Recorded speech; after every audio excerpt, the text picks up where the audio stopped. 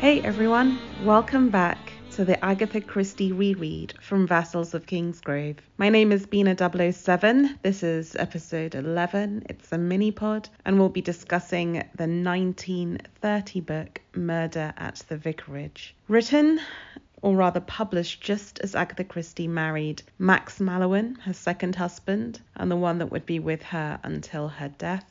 Published when she was 40 years old, under a new imprint called the Collins Crime Club that was basically invented for Agatha Christie. So she is really a great commercially bankable name at this point. Personally happy and entering some of the most lucrative and memorable years of her writing. This is the decade 1930 to 1940 where she's going to publish 18 novels and many short stories, including some of her most admired works. The other reason why Murder at the Vicarage is probably famous is it's the first long story in which we are introduced to Miss Marple, who along with Hercule Poirot are really the two most famous detectives that Agatha Christie invented.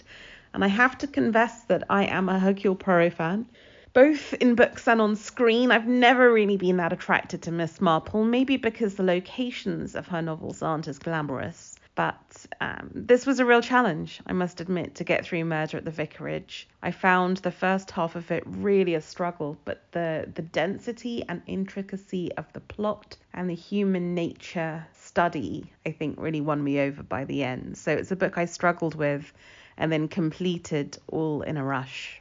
The murder is absolutely the caricature of what people think of with Agatha Christie. It is a village in England, it is between the wars, and this is a very middle-class milieu. The narrator is a vicar. He has married a younger wife called Griselda, and there's a lot of comedy about their marriage. He feels that she's younger, maybe doesn't find him as exciting and as attractive, and that she could be going off with someone else. And they have a curate, so a young cleric in their parish called Hawes, who seems very nervous, seems to take a lot of headache powders, and the vicar's a little bit worried he's going to be addicted to them. The victim of the murder is Colonel Prothero. I guess in the post-World War I era, there'd be a lot of people with military titles running around the village. And he's meant to be very particular, rather unforgiving, and he is shot in the back of the head in the vicar's study, so very middle class. He has rather a complex private life, the dead colonel. He is very rich. He had a first marriage and has a daughter by that first marriage called Lettice Prothero, rather a ridiculous name. And she's kind of a bright young thing, a little bit very pretty, rather vacant, very underestimated. But we realise there's more to her than that, as is often the case with Agatha Christie's pretty young girls. And Colonel Prothero married a second wife called Anne Prothero, who we're meant to understand as being very pretty too, much younger, and the relationships between stepmother and stepdaughter are a little bit frosty. Now, elsewhere in the village, there are a couple of characters that are of note, many others actually, that a lot of the television adaptations slim down. But the ones we need to note are the painter, Lawrence Reading. Now, he's seen as this bohemian, this sort of otherworldly, very devilishly handsome character that comes into the village, and everyone wonders who he might or might not be having an affair with. He's seen to be very charming, and significantly, Chekhov's gun, he does have a gun that he keeps. Again, maybe this is a feature of post-World War I life. We've discussed in previous episodes how Agatha Christie's novels are very much bracketed by the wars, and so having colonels in the village and guns on the loose is something that you would see. The other person who's new to the village is Mrs Lestrange, a woman of a certain age. We're taken to believe rather handsome, rather good looking, and keeps herself to herself, doesn't really mix with people in the village, and again is subject to rumours. Who is she there for? Why has she turned up? Is she blackmailing one of the villagers? So those are the main characters, and then we have a number of side characters, including a number of spinsters in the village, of whom Miss Marple is one. And Miss Marple is the kind of busybody who isn't liked. She kind of underplays her own intelligence and is always making comments such as, oh, isn't it so clever how men arrange these sorts of things? But really secretly knows herself to be superior in intelligence to them. No one seems to like her, actually. She doesn't really seem to have any friends. Even the vicar's younger wife, Griselda, who's great fun and really is one of the more sympathetic characters in the book, describes her early on as a cat, and not in a good way, like a really just a bitch. No one likes her. But she is going to be our detective. And really, she comes at this novel rather from the side. She's not the narrator. She's not called in as a policeman or like Hercule Poirot as a private detective. She makes very fleeting little appearances up until the end, when we realise that she and indeed the vicar himself are the ones who really are trying to get to the secret of really what happened. And we realise by the end that she is quite remarkable as a woman, although not likeable and not at all twee and not at all sort of cutesy, charming English villagey. And I think a lot of what we see on TV in these Miss Marple adaptations really is unfair to what the books are. The books are far spikier and nastier and darker and more sinister. And I think it's really a pleasant surprise when you read them. So as I say, the plot unfolds. We have the murder of Colonel Prothero. The police inspector, Inspector Slack, is called in. And very quickly, we see that Lawrence Redding says that he did it. And we think maybe we're in one of those double indemnity kind of situations. And then almost equally as quickly, we realise that he didn't. He has an alibi of sorts and is let off. But the gossip in the village is that in doing so, in coming forward as the murderer, we have now exposed the fact that Lawrence wasn't sleeping with young, pretty Lettuce Prothero, but actually with Anne Prothero, the dead man's wife. So we have a sordid affair going on in the village. We also have some other mysterious stuff. So we have some items that have been stolen from the dead man's house. We have an archaeologist in the village and his young female secretary, Miss Cram. Is she having an affair with him? We have a mysterious hidden bag of goods that's gone astray with a young maid who works for the vicar. We have all sorts of sort of little side mysteries that must be cleared up before we can get to the murder mystery. Not least why the vicar's young wife Griselda is seemingly lying about the train that she got back from London on. So all sorts of things going on, which I think are actually resolved in an incredibly intricate and satisfying way. I think in pure puzzle terms, this is one of the more satisfactory, maybe one of the more satisfactory since The Murder of Roger Ackroyd. I really think this is a tremendously well plotted book. Now, it must be said that at the time, this book wasn't reviewed particularly well. The Times Literary Supplement, says that it's been a bit drawn out. Quote, "It is Miss Marple who does detect the murderer in the end, but one suspects she would have done it sooner in reality." The New York Times Book Review says, "The talented Miss Christie is far from being at her best in the latest mystery story. The solution is a distinct anticlimax." The Daily Express, Harold Nicholson, very famous reviewer, said, "I've read better works by Agatha Christie, but that does not mean that this last book is not more cheerful, more amusing, and more seductive than the generality of detective novels." How condescending of him. So, in general, people weren't very happy with it. And weirdly enough, Agatha Christie herself later wrote, "Reading Murder at the Vicarage now, I'm not so pleased with it as I was at the time. It has, I think, far too many characters and too many subplots. But at any rate, the main plot is sound." And actually, I think she probably is right there. I think there are too many sort of silly side plots. It's only 300 pages as normal, but I do think you can cut some of those characters out. But I think the main plot is beyond sound. I think it is really, really very good. And so it is interesting to see how Later adaptations have focused on its real strength, which is the main plot. As always, when we do these little mini-pods, we discuss how well the book holds up as a work of fiction against contemporary standards. There is some fun to be had there. I think the shock of Miss Crabbe being a female secretary to a single man does strike one as a little bit bizarre now. You know, we're very far away from those imperialist thrillers and adventure stories that Agatha Christie wrote in the 1920s. Everything's calmed down a little bit. It isn't quite so unbelievable and wild. But are we meant to take seriously that Mrs Lestrange's first husband was a missionary that was literally eaten in Africa, and that Dr. Haydock rescued her from being a white slave? Yeah, I think that's a little bit silly. It reminded me a little bit of when you read those Evelyn Waugh novels of the bright young things, and there's always, you know, the white slave is in the background. But that's it, really. Actually, this novel is pleasantly free from a lot of the misogyny and anti-Semitism and imperialist, colonialist racism that can colour some of those earlier novels. It's a much more nuanced and sophisticated novel in how it judges human nature, and is all the better for that. And I think that's really summed up in the character of Miss Marple herself. And I just want to read, when we finally realise that she truly is at the heart of this novel. It's very late on, you know, it's in the final 20 or so pages that we realise her true nature. And this is Agatha Christie describing Miss Marple, and I think it's masterful. "You see," she began at last, "living alone as I do in a rather out-of-the-way part of the world, one has to have a hobby. There is, of course, wool work and guides and welfare and sketching, but my hobby is and always has been human nature, so varied and so very fascinating. And, of course, in a small village with nothing to distract one has such ample opportunity for becoming what I might call proficient in one's study." You see there, she's being rather humble.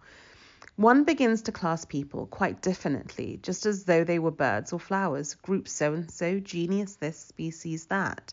Sometimes, of course, one makes mistakes, but less and less as time goes on. And then, too, one tests oneself.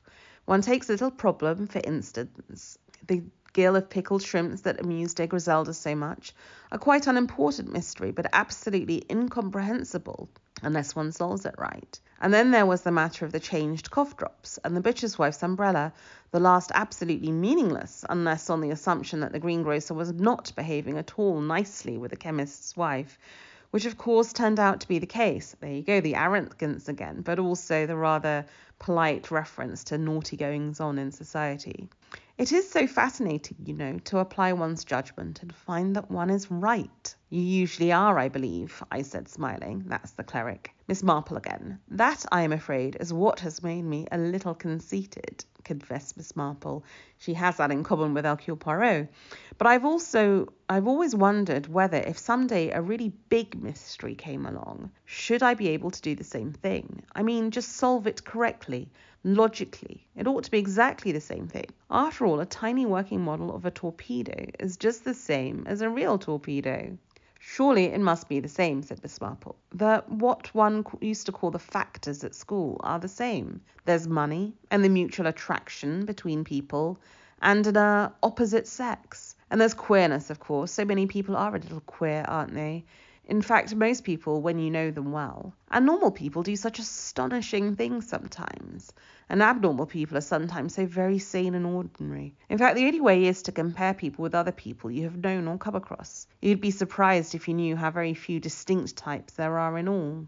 So there you go. I feel that in that, Miss Marple really shows you exactly what she's about. I think all this just speaks to what a fascinating character Miss Marple is, because she, unlike Sherlock Holmes or Hercule Poirot or all these other detectives, is someone who is just an overlooked, underappreciated spinster living in the middle of nowhere in a village where nothing ever happens, where her only training and detection has been working out someone's having an affair because of something entirely trivial. And she's not liked. She sits at home, she knits, she builds a rock garden, she observes everything.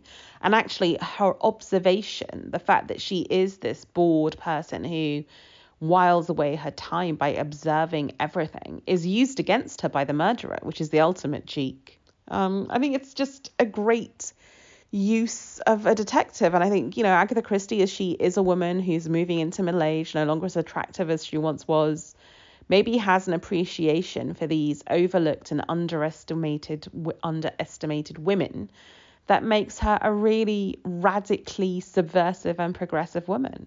Lettice Prothero isn't a total airhead, and Miss Marple isn't just a bitchy, snide, presumptuous woman. And I think both of them in different ways play the men in their lives as well, which is quite interesting. Miss Marple fusses over her young nephew, Raymond West, who's a modern poet of whom we'll hear more, and seems to be very subservient towards his needs, but actually undercuts him and his supposed intelligence. So I don't know, I just think there's something about the Miss Marple on the page that I think is so much more fascinating than the Miss Marple on the screen. Maybe that's a great segue to get to the screen adaptations of this novel. So there is a 1986 adaptation by the BBC starring Joan Hickson, who I think lots of people will know as Miss Marple, and is probably closer to the books because she's a little bit drier, a little bit less cozy and cuddly than some of the later adaptations. As an adaptation, it stars Paul Eddington as the vicar, Polly Adams as Anne Prothero. It is very close to the original novel, but there are some changes, and most of the changes are about trimming down some of the extra characters. I found it rather dusty and rather slow and rather old school. I mean, it comes across as rather flat on the screen to a modern viewer. I didn't really enjoy watching it.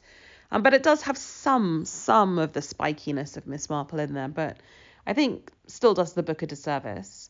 And then there was a more recent adaptation, but my goodness, still nearly 20 years old, so maybe we're due for a new one, TV people. It was part of the Agatha Christie's Marple series made by ITV, so the other big British network broadcaster. It starred Geraldine McEwen as Miss Marple, and I find her Miss Marple far more jolly, far more mischievous, far more knowing, far more meta and modern. Again, I think not quite right, because I think there is a sort of nasty conceitedness in the book that we don't quite get with Geraldine McEwen. It stars Tim McInerney, known to Blackadder fans, as the vicar, Derek Jacobi as Colonel Prothero, and Janet McAteer as Anne Prothero. And I think all those three are great actors. So it's a brilliant cast. Janet McAteer in particular, absolutely superb. We don't have, again, the character of the archaeologist and the lady secretary. That always seems to disappear from these adaptations. But we do have a new couple of French characters. And weirdly, I hate when they do this, and the Kenneth Branagh films of Hercule Poirot does this as well. They introduce a sort of a backstory love affair for Miss Marple. Why must they insist on giving these people love lives and romanticism when actually they're rather spikier, nastier, more selfish characters than all of that? So yeah, I'm not really a fan of that adaptation either. And what I also really don't like is that in both adaptations, they don't have the confidence to let the vicar be the prime investigator and to let Miss Marple really be someone who approaches it from the side, who sort of is on the periphery of our vision and then slowly comes into full view by the end.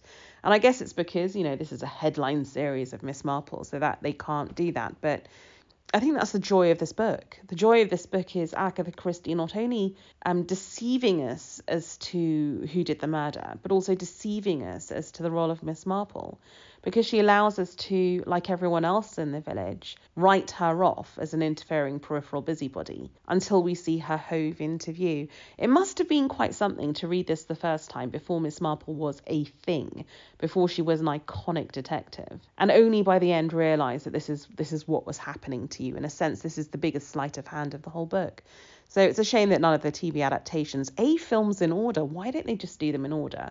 And B, doesn't do this with Miss Marple and give us that big reveal. So I would say read the book, because the book is actually much more clever and much more spiky and interesting than the adaptations.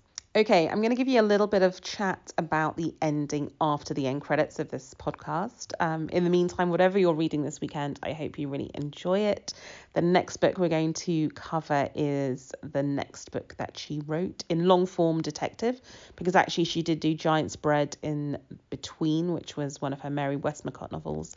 and that is the Sitterford mystery. So you're in for a little bit of spooky Halloween-themed gorgeousness. If you like The Hound of the Baskervilles, Sherlock Holmes, that sort of spooky mystery, then the Sitterford mystery is one for you. But anyway, have a lovely weekend, and spoilers after the end music.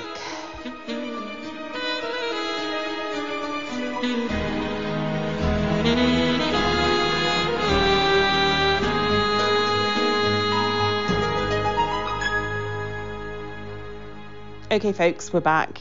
As I kind of gave away in that little extract that I read about Miss Marple, the motives in Agatha Christie are always rather commonplace, and they're typically either sex or money or both. And that's very true here, isn't it? Passion and money, her most reliable motives. Definitely the case in The Mysterious Ferret Styles, will go on to be the case in some of her other very famous novels that we haven't covered yet, so I won't mention here. But really, there are 4 or 5 major novels where we are treated to a couple of people who are having an affair that we don't realise are having an affair at the time that we're reading, being in it together and providing each other, crucially, with alibis. So this is a plot device that Agatha Christie will use time and again. There's also a sort of a minor subplot that will be recycled, which is the use of unreliable clocks, or the idea that someone has clocks that are wound fast or wound slow, and that someone else will change the clock. And that's something, again, that will be used in a couple of other novels that we haven't yet covered. But as always with Agatha Christie, follow the money and follow the sex, and in many cases, follow both.